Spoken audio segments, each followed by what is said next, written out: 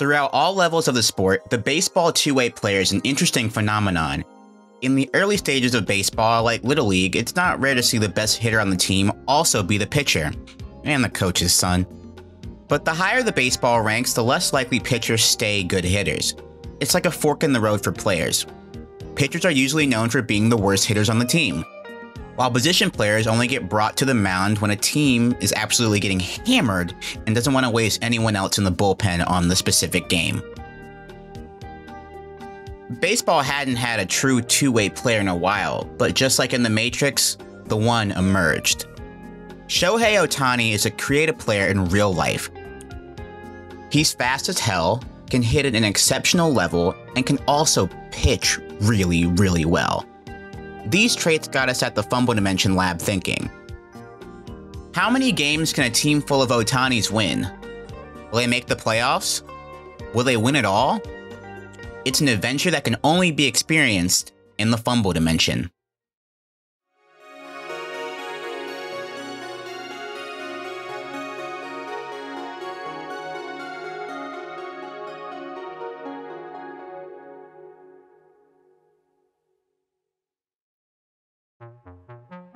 This video will start with a Japanese baseball legend. I'm talking about Ichiro.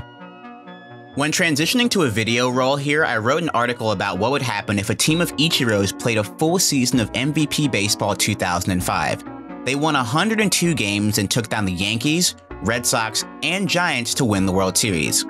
It was an interesting experiment with one of the best all-around baseball players of all time. But the thing is, it's not the ultimate baseball simulation. You see, Ichiro isn't a pitcher. In the simulation, I had to sift through Japanese All-Star Game highlights and a brief pitching stint from the Miami Marlins when he was 41 to try to analyze what pitcher Ichiro would have looked like. While the Ichiros were successful and won the World Series, he was only known for being a position player, and that's where Shohei Ohtani stands out. Shohei Ohtani is both a great hitter and pitcher at the major league level, something that rarely occurs. Yeah, there's Babe Ruth, who started out as a pitcher and hit really well while he was still one. But then later into his career, he became a full-time position player. Then you have certain pitchers that have some really good hitting moments, but they're not consistent enough to crack the everyday batting lineup. That's where Ohtani stands alone. Being able to do basically everything well at the same time gives me hope for whatever we accomplish here. The power, speed, pitching acumen, the total package. The ultimate baseball player 25 times over, and we'll be using MLB The Show 21 to do it. MVP Baseball 21 doesn't exist due to a multitude of reasons, making the show the most known baseball game out. For the longest time, it was a PlayStation exclusive, but thankfully, that all changed. With The Show 21, we're going to be creating a new custom team of all Ohtanis, and we're going to give Ohtani his own custom stadium that we think will best help his skill set. Now, this is tricky for Ohtani because you want to create the perfect hitting and pitching park for him, and that does not sound possible. It sounds like we might have to lean towards one aspect. So what should our strategy be? So, we have to make a ballpark for Shohei Ohtani. Do you have any ideas? I have one, all right? Okay. And this could be crazy. Tell me if you think this is crazy, but we can lay out the facts here, right? Because Shohei hits a lot of home runs. He hits them very far, and he doesn't really discriminate where he hits them. Like, you look at the spray charts for his home runs, and they're in left field. He loves hitting them to like dead center or like left, right center, but he hits them like all over. And so there's really no way to cheat the dimensions one way or the other. And what I think would be interesting is if we pulled all the fences back as far as we possibly could, right? Okay. That would get to the point where like Shohei can easily hit it out. He's got the power, but not as many other hitters do, you know, because he just has all that extra distance that a lot of home run hitters don't display, you know? Yeah, that's true. And I haven't seen how far we can push the fences back. My only worry there is what if we push the fences too far back, right?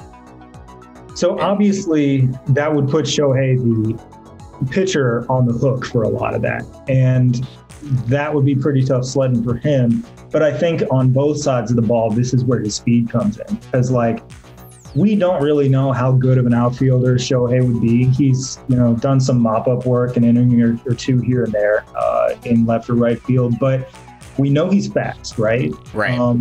And that's the one thing that he almost all his other skills overshadow that. But, like, this is a dude who, like, beats out infield grounders to first base. Like, he's quicker than most, I think. So, like, if he can display that speed in the field, good for him. It's obviously his ERA is probably going to go up a little bit, but he is, I think, primarily a ground ball pitcher. So I don't see a whole lot of balls going past the outfielders' heads.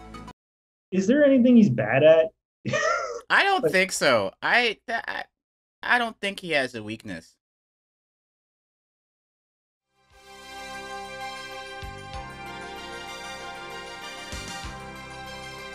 Following John's strategy, we decided to push the fences back, but not too far back. The farthest distance available was 500 feet, but we decided against that because that doesn't help Ohtani the pitcher or Ohtani the hitter, in our opinion. Unlike the golf course episode, creating the stadium didn't take long because frankly I wanted to create something that looks so weird, and I did. Welcome to the Ohtani Zone. Fans from all over the world flock to this new ballpark, but you have to know someone to be invited there.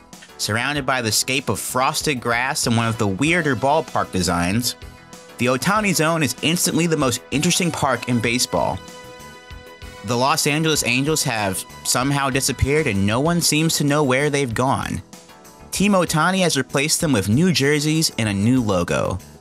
The Ohtani clones are ready to wreak havoc on the league. According to some preseason rankings, we're the 4th best team in baseball. And that's pretty cool. Alright, I've talked to you enough about this preseason stuff. Let's grab us some peanuts and Cracker Jacks, play ball. Let's just start the season, shall we? Game 1. In the first inning, we have a few issues with catching. We have a called third strike and a pass ball, which gives me some reason for concern. If Ohtani isn't a good catcher, then we'll definitely have some problems when runners are on base.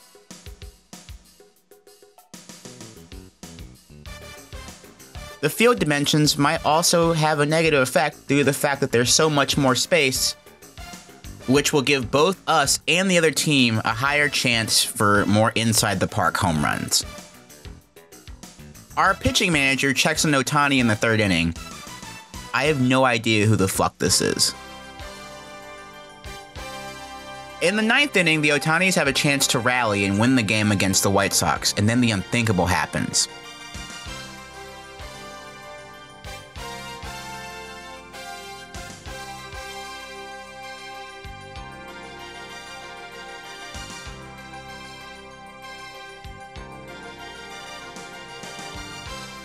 An opening day walk-off home run at the Ohtani Zone. Wow. Amazing. In Game 1, the Ohtani struck out 15 batters, but also struck out 17 times. Jesus Christ. Game 5. I take a look into the crowd, and I see that even though this is a home game, that there are no Team Ohtani fans anywhere to be seen. This game is a sellout crowd for the Houston Astros. Nevertheless, the Ohtanis prevail, especially thanks to the first over-the-fence home run at the Ohtani Zone. Ohtani hits one 480 feet to just clear the fence. There was also a 467-foot home run that didn't leave the ballpark. Thankfully, Ohtani's speed makes up the difference there. Game 7. This is the first road game for the Ohtanis, and I'm curious to see how they'll do in a ballpark that's not theirs. They walk it off on us. Tough scene. Game 11. The Ohtanis combined to strike out 15 batters, and we were one home run away from their first shutout of the season. The team then returns home to beat the absolute brakes off of the Twins for 3 games, outscoring them 28-4. The Ohtanis combined for a complete game 2-hitter against the Rangers and then proceed to drop the next 2 games to make them 12-7 so far. Not bad. Game 20. The Ohtanis strike out 14 batters and only allow 2 hits all game. They also strike out 12 times. I'm starting to see a pattern here. The Ohtanis also lose the next 3 games in a row, which takes us out of first place from the AL West for the moment.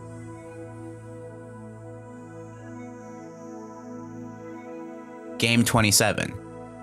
In the 13th inning against the Mariners, Ohtani throws a pass ball to load the bases. With 1 out in the bottom of the 13th, the Ohtanis need a miracle.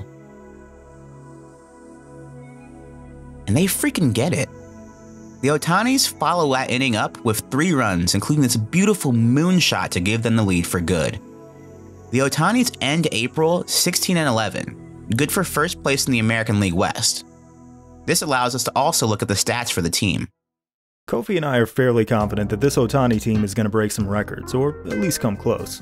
So throughout this season, I'm going to try and track their progress in a number of statistical categories against all-time records and see how close they are to making history.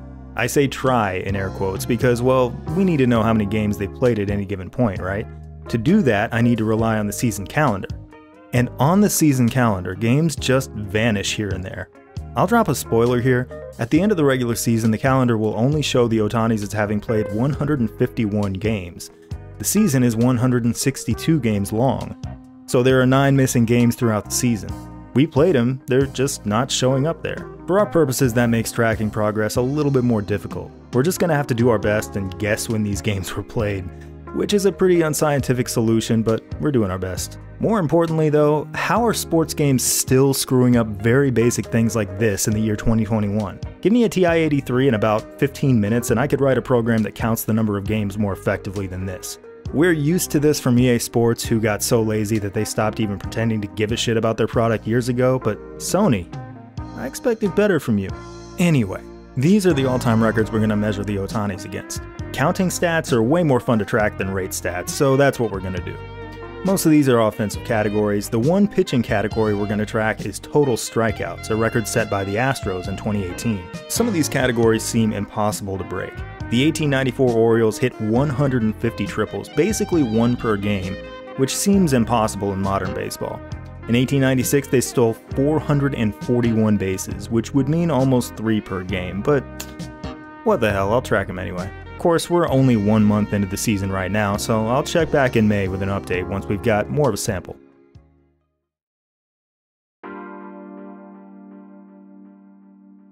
In Game 34, we see the first player to hit a ball out of the Ohtani zone that's on the away team. The perpetrator is Cody Bellinger at a whopping 480 feet. The center fielder Ohtani malfunctions mid-game, which is weird because Ohtani is listed as a center fielder. Well, the position player Ohtani is listed as a center fielder. I wanted to specify that. Just like in real life, the Dodgers are fucking stacked, so of course this was going to be a tough game. The Ohtanis are the 4th best team in the game, so if I had to guess, the Dodgers are one of those teams ahead of them. Yep, I was right. The Dodgers, Padres, and Yankees are all ranked higher at the moment, which is something to look out for. After that loss, the Ohtanis proceed to lose 5 straight games and fall below 500 for the first time this year. The pitching doesn't seem to be the problem, but it looks like all of the Ohtani bats have gone cold. The top of the order is in dire straits, and I'm a little bit worried.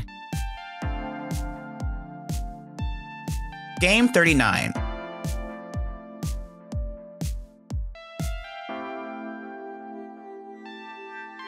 The Ohtanis fight back in Fenway thanks to 2 monster home runs and end their 7-game losing streak. They proceed to sweep the Boston Red Sox to get back to 500 and 1 game behind the Astros. Having Houston in our division is not a good thing, and I'm worried that if we don't win the division, then we don't make the playoffs. Just like the Angels haven't done since 2014. I could have left that out of this. I'm sorry, I apologize.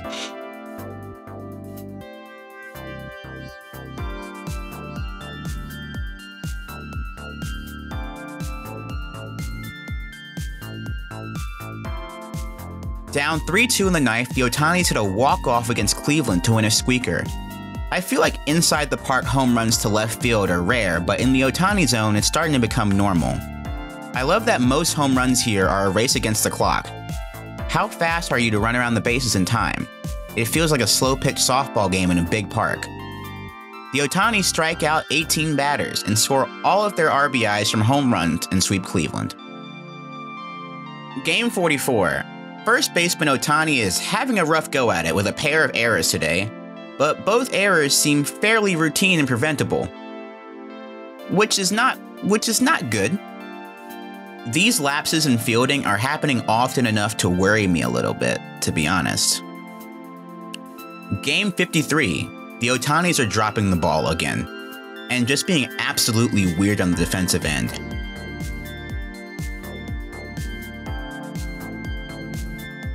Here's a weird thing. A batter foul tips the ball against the Ohtanis, and the catcher doesn't flinch at all. The pitcher decides to sprint to the ball, even though it's like 2 feet behind the catcher already. I don't think it's the pitcher's job to go get this ball, because he's not the closest defender to the ball. Huh?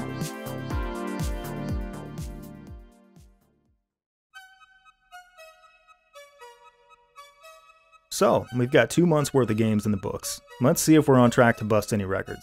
First, the hits record. The bottom bar represents the all-time record of 1,783 hits. The blue in the top bar represents how many the Ohtanis have racked up, and the red represents the number they're on pace for. At this rate, they're going to fall a few hundred short of the record, but we'll still keep an eye on it. Now, total bases. This is always a fun stat because it just tracks how many bases you get out of swinging the bat and running around. None of that walks nonsense.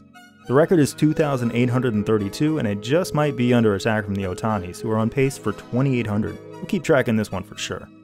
Now the boring one, walks. Alright, we're already falling way off pace here. There is no way in hell we're hitting the all-time mark of 765 walks, or even getting close. Gonna call this one and stop tracking it. Walks are boring anyway. Who cares? Sad to say, runs are a similar story. We're on pace for 749 runs, which is not even exceptional territory. Not only is that miles short of the record, it's a decidedly average total for a team in the year 2021. I would have expected far more out of a team full of Shohei Ohtanis. Is this cause for concern? Yeah, it really is. We'll stop tracking this one, no chance we're breaking this record. Now doubles ought to be interesting to track, especially in the park Kofi built.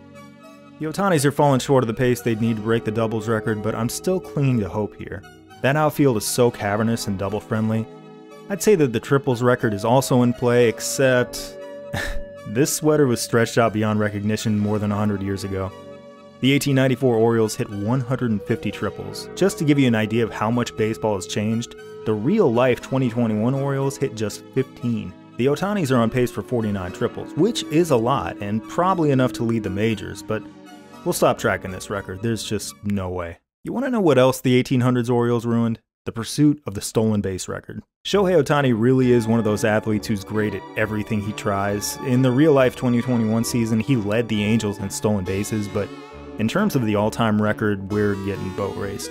We're not on pace to break any of the records I've gone over so far, but I saved the best for last. The single-season team home run record was set at 307 by the 2019 Twins. About a third of the way through the season, the Ohtanis are on pace for 296. Definitely within striking distance. Already, our decision to pull back the fences is paying off. Ohtani has uncommon moonshot power that allows him to clear those fences, but of course, the outfield is so cavernous that his line drives can totally get lost out there. And thanks to his speed, he can leg it all the way around the bases. An inside the park home run is still a home run. All we need to do is up the home run pace just a little bit to break this record. And finally, let's see how things are looking on the mound. As pitchers, the Ohtanis are on pace to break one record, the strikeout record.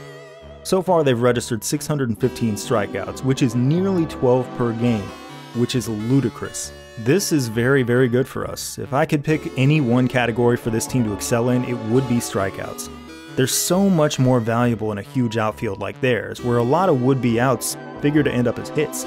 The best way to neutralize that advantage for their opponents is to simply strike them out and not let them put the ball in play to begin with. So that's where we stand at the end of May. At the end of each month, I'll check back in and see how some of these record chases are doing. Game 55. First base Ohtani drops another ball. Luckily, it doesn't matter as the Ohtanis dominate in their first National League matchup in a while. This kind of reminded me of the advantage that Team Ohtani would have in the National League. With one Ohtani, the best course of action is to put them on an American League team so he can be in the lineup as much as possible. With a team of 25 Ohtanis, it would then turn into an advantage. Game 57. Nothing much here against the Mariners. Ohtani hits a moonshot that phases back through the wall. I don't know. I just wanted to mention that. Game 63. We have a 5-game lead over the Astros and are the only team in the AL West over 500. However, none of the Ohtanis are leading in All-Star votes, mostly because they're all listed as center fielder and splitting the votes. Even though they mainly play other positions, they're still getting votes at center field. Game 79. In our first game against the Yankees this season, the Ohtanis hit 4 home runs and allowed 2 hits to the Yankees. However, they give up 3 runs. So the Yankees had more runs than hits thanks to poor fielding yet again.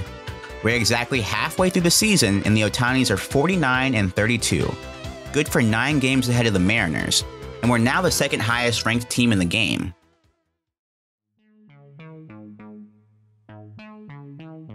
At the end of June, with the season about halfway over, here's how the record chases are shaping up. As you can see, the Ohtani's hits total is still lagging far behind a record-breaking pace. Same story with doubles, but I think we should keep tracking all these categories because I found something pretty interesting. Here are those 5 totals' relation to their respective records, percentage-wise. That dotted black line represents the pace the Ohtanis need to match to stay on target. Simply put, all 5 of those lines are going to need to find their way above that dotted line by the end of the season to break records. On the mound, the pitcher Ohtanis are incredibly consistent. It's the only line here that's almost perfectly straight, and the whole time it's hovered safely well above the 100% line. It's a safe bet we're going to break that record. Look what happened in June with the rest of these records. The Ohtanis upped the pace in each one. After falling behind pace in the home run department in May, they've exploded in June with 66 homers. The coolest record to break as a hitter is the home run record, and the coolest record to break as a pitcher is the strikeout record. If this team can sustain this momentum and somehow break both records, Shohei Ohtani will cement his status as the coolest baseball player of all time.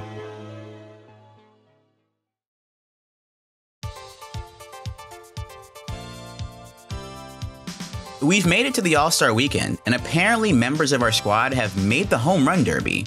We have 2 Ohtanis in the home run derby. This is sick!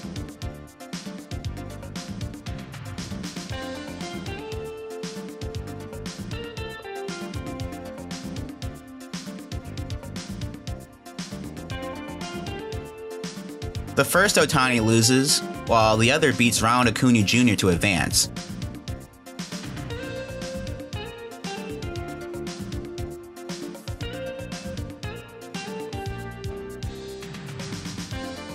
But then we lose to Cody Bellinger by 1 home run.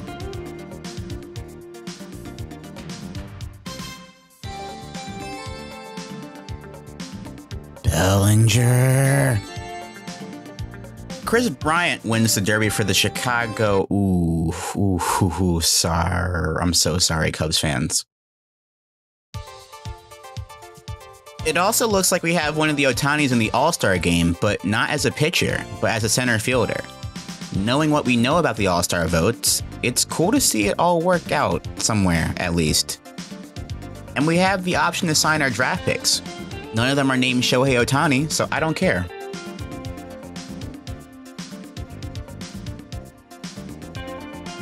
The Ohtanis hit 5 home runs against the Rockies in the first game of the series and strike out 14 batters in the process. The Ohtanis have games like this often where they're just dominant on both sides of the plate. The Ohtanis end July with a 62-44 record. After a big June, the Ohtanis cooled off in most statistical categories in July. They wouldn't have needed to catch fire in the hits and runs department to threaten the all-time record. We shouldn't feel bad though, since no team has ever come close to breaking either of those records in about 100 years. But they're still on pace to break the home run record, and on the mound the strikeouts record. The total bases record isn't quite there, but it's real close. We're probably just a couple of big games from getting there, but we'll have a better picture once we check back in a month from now.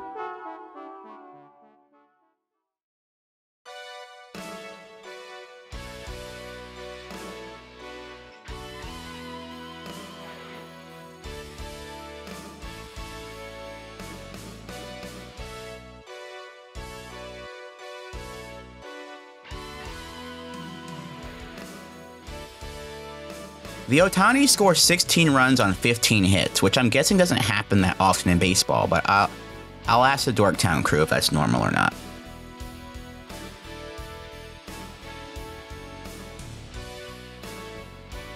We have another 3-game playdate with the Dodgers, a likely World Series candidate, and the best team in the game right now. This is our biggest test so far. In the first game, we give up 4 home runs to the Dodgers. The next 2 games, it's the same result. The Dodgers have swept the Ohtanis. Now the good news is that these games were close. The bad news is that we still freaking lost all 3 games. We're the second best team in the league so far, and the Ohtani Dodgers World Series looks like a pretty good bet. But I don't bet. Oh my god, you just thought about betting, didn't you? Never bet on the Fumble Dimension. In terms of the all-time record chases, we're now going to narrow our scope to home runs, total bases, and pitching strikeouts. At the plate, the Ohtanis are just about a sure thing to break the home run record, and they're getting so close to the pace they need to break the total bases record. Funny enough, both those records are currently held by the 2019 Twins. Since they're the ones we're aiming for, let's take just a moment to get to know those guys. Those 2019 Twins had 8 guys who hit at least 20 home runs. There have been lots of teams over the years who would be over the moon to just have like 3 guys like that. As an aside though, look at those names. Nelson Cruz is, I'd argue, the only big name on this list. The only guy with actual star power. You could argue then that the Ohtanis have as many big names as this team did. Despite, literally only having 1 name. Anyway, 1 month from now, we'll know for sure how many records we've broken. Game 147. I want to make a note of this, and I think it's a really unique part of the Ohtani zone. When someone hits a ball over the outfield, and it would be out in any other park except for like Comerica, we all know the ball will probably drop in play.